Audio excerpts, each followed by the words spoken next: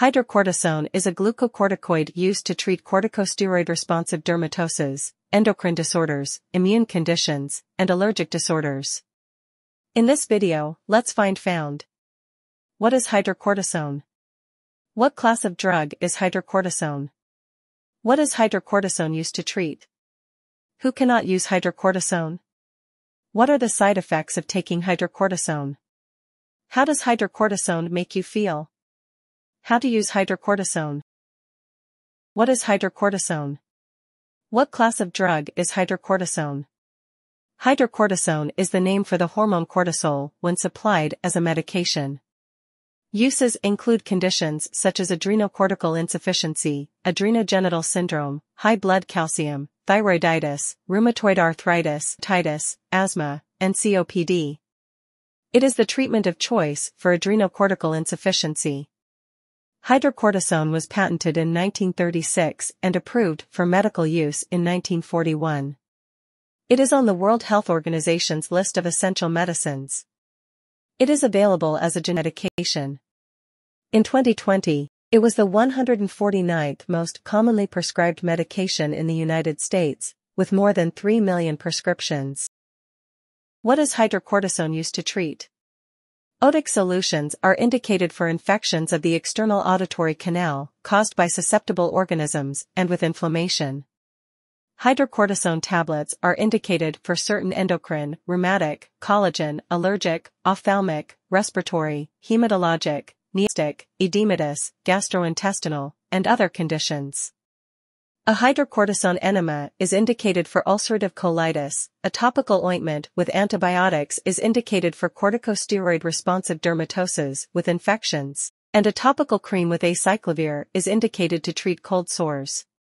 Granules of hydrocortisone are used as a replacement therapy for adrenocortical insufficiency, AI, in children under 17 years of age. Who cannot use hydrocortisone?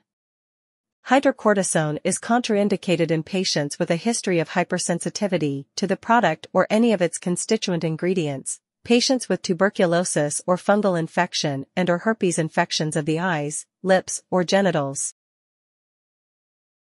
What are the side effects of taking hydrocortisone? The more common side effects of hydrocortisone include headaches, muscle weakness, skin problems such as acne or thin, shiny skin. Pharmacodynamics. Hydrocortisone binds to the glucocorticoid receptor, leading to downstream effects such as inhibition of phospholipase A2, NF-kappa B, other inflammatory transcription factors, and the promotion of anti-inflammatory genes. Hydrocortisone has a wide therapeutic index and a moderate duration of action. Patients should stop taking the medication if irritation or sensitization occurs. How does hydrocortisone work? The short-term effects of corticosteroids are decreased vasodilation and permeability of capillaries, as well as decreased leukocyte migration to sites of inflammation.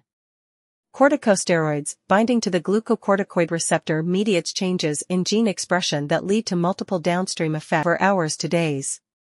Glucocorticoids inhibit neutrophil apoptosis and demargination. They inhibit phospholipase A2, which decreases the formation of arachidonic acid derivatives. They inhibit NF-kappa B and other inflammatory transcription factors. They promote anti-inflammatory genes like interleukin 10.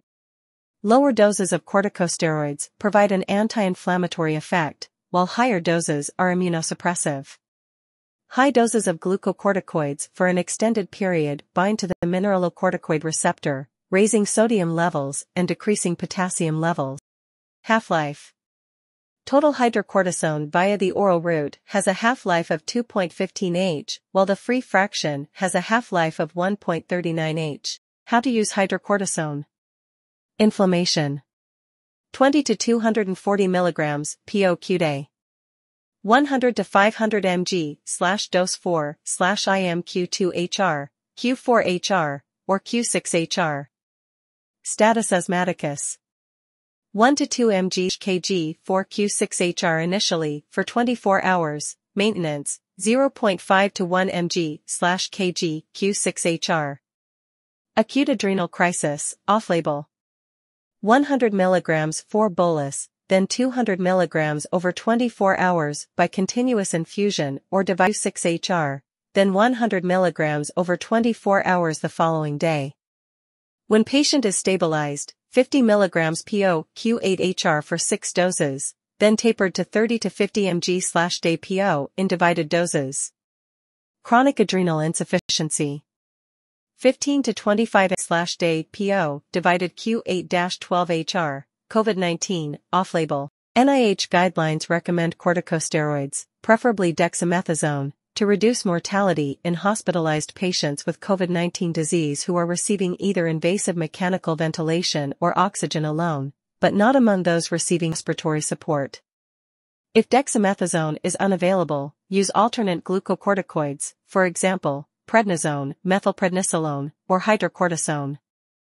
Hydrocortisone 160 mg PO/4 Q-day for up to 10 days or discharge, whichever comes first, use in addition to of care.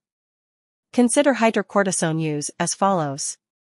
Supplement oxygen, but not requiring oxygen delivery through high-flow device, non-invasive ventilation, invasive mechanical ventilation, or ECMO.